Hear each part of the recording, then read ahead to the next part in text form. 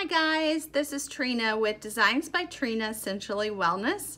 I'm an Emory trained health coach and I have an interest in health and wellness. I'm also an artist. I am not a trained dietitian or physician, so everything that I'm going to share with you is just based on personal experience and research. Over the last year and a half, I have lost over 25 pounds. And so the information I'm sharing with you is just what I've learned from my own personal journey. I hope you enjoy tonight's video.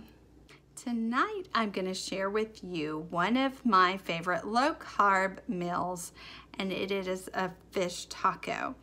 I'm using a lettuce leaf instead of the normal taco shell. And I'm going to show you how I baked the fish to be more like fried fish. And instead of sour cream, I'm using a higher fat cottage cheese, adding a sprinkle of chipotle tobacco sauce. And oh, I can't wait to share it with you.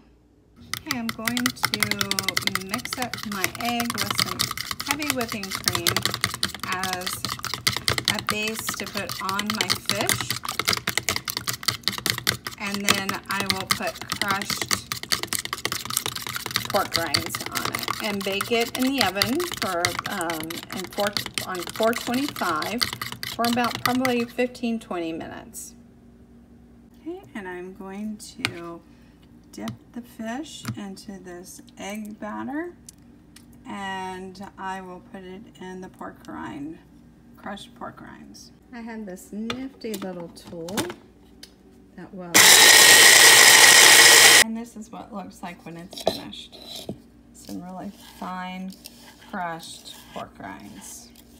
Okay, next I'm going to take the fish and I am going to dip it into the pork rind and nicely cover this up.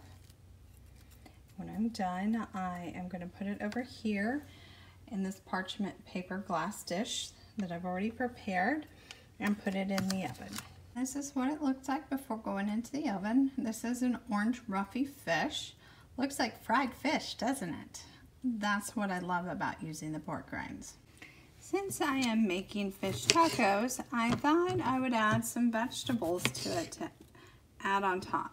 Sometimes I like to just put coleslaw without the carrots, the coleslaw mix, which is pretty much just shredded cabbage.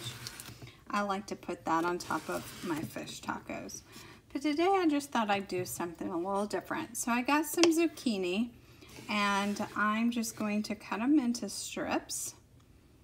And then I'm gonna saute it with some onion, some garlic, and some Kerrygold butter. So I buy this Mirepoix blend in the freezer section. It just makes cooking so much easier, and this will last quite a while, where the fresh vegetables tend to go bad a little bit quicker than when I can get around to using it. And again, it is a low carb. It's 4 grams of carb, but it has 1 gram of fiber, so it makes it 3 grams for carbs. And if you see here, this is actually for 3/4 a cup.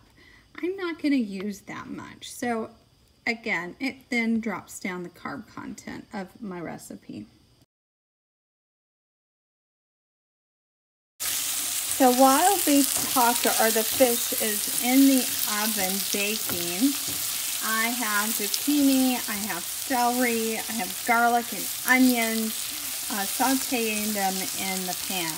Oh man, I wish that you could smell this. It is amazing. So I just wanted a little bit more substance to my tacos and not just the fish. Usually I like to put some shredded cabbage on there, but today I wanted to just spice it up a little different. So I hope you enjoyed this. One of my all-time favorites. I add this to a lot of my dishes. It gives it a nice, just smoky flavor, and it doesn't take much, as you can see. So I'm going to let that saute a little bit more.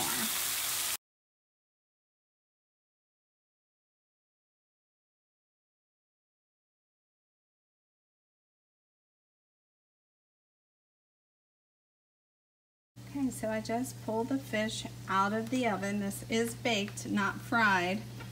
Doesn't that look beautiful? Oh my goodness, I can't wait to eat it. It looks delicious and it smells amazing.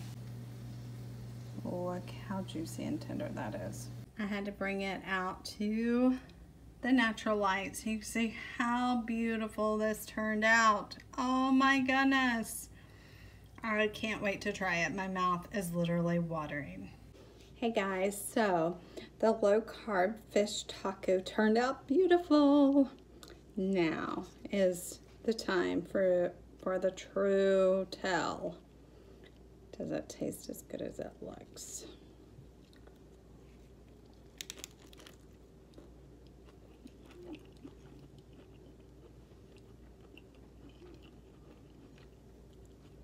It's pretty darn good.